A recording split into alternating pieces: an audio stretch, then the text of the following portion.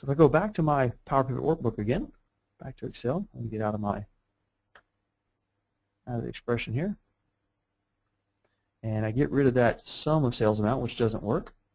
If I drag down the many-to-many sales amount that I have over here that I've created, drop that in, now you can see I'm getting numbers for their sales. So this looks great. That's the correct number for each person there. But what is the problem here? What are your end users going to say when they bring up this workbook and see this? They're going to see 2,000. That's just about 2,500. That's 3,000. 3,000. If you add these up, they don't add up to 2,900. And this is actually the correct amount, though. This amount here is the right amount, believe it or not. But you know what's going to happen? Your end user is going to open this up. They're going to highlight these columns right here. They're going to look down to the bottom. They're going to see the summation is $3,350. There's something wrong with your workbook there, Mr. IT guy or Mr. BI guy. You need to go in and fix your workbook. When actually, no, this is actually the correct number right here. And if I drag over the sales ID here and drop it into columns, you can kind of tell that here. So if you look at this divided up by sales ID, you can see that Mike worked on this sale for $100 and $200, and so it is a correct number. You get $300 worth of work that he did, sales that he's attributed to. And Brian worked on 200 and 250, so his sale is 450. But Mike and Brian share that 200 right here. They share the 200, so we don't want to count the 200 twice as a total, because we didn't have $400 in sales, we had $200 in sales. It's just that Mike and Brian happen to work on the same sale. Across the bottom here, these are the correct numbers here. You'll see that the 200 is only counted one time for this ID, so we don't see 400 at the bottom there.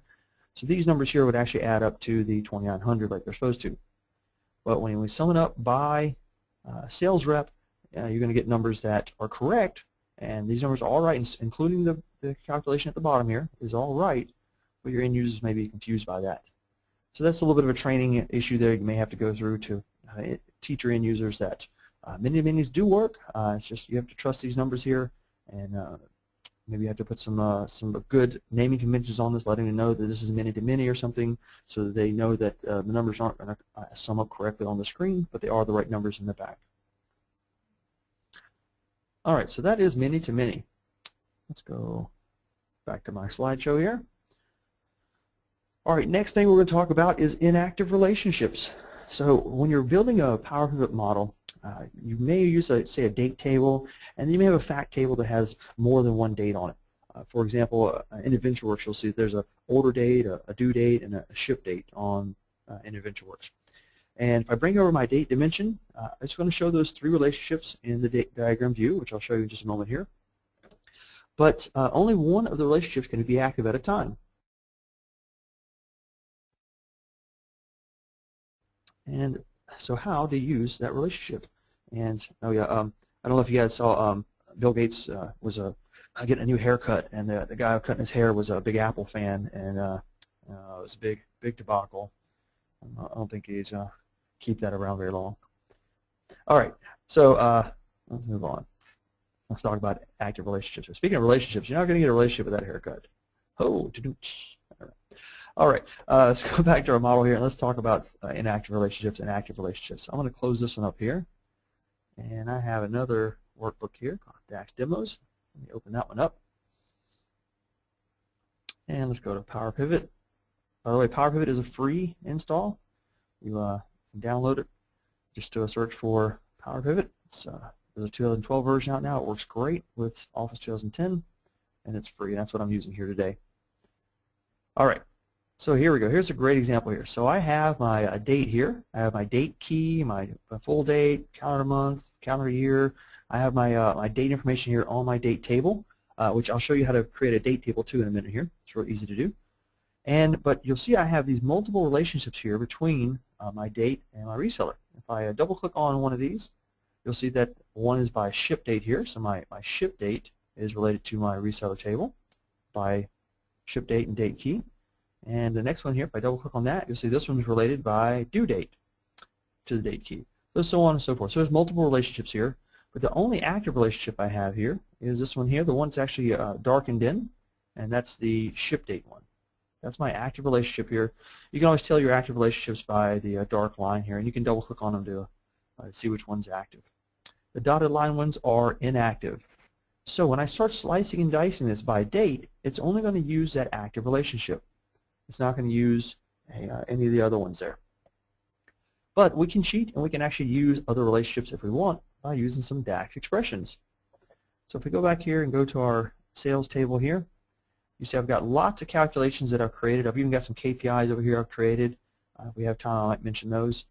But I do have a calculation here that I've created. So here's my year-to-date.